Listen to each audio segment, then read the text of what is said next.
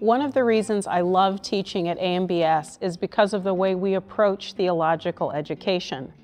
Rather than focusing all our attention on mastering particular content, my colleagues and I are interested in what you're learning and how the things we dialogue about are impacting you. Then we support you as you put your new insights to work as a friend of Jesus, a leader, and a ministering person. This is what we call knowing, being, doing. You will hear and experience those three words over and over again in my classes, and I promise you, you won't get tired of them. Why do I say that?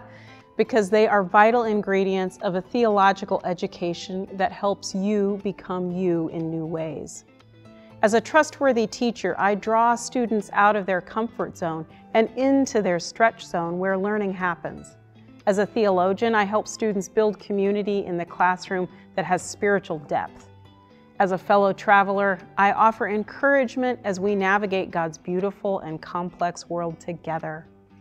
Join us and find out what new things you might know, be, and do.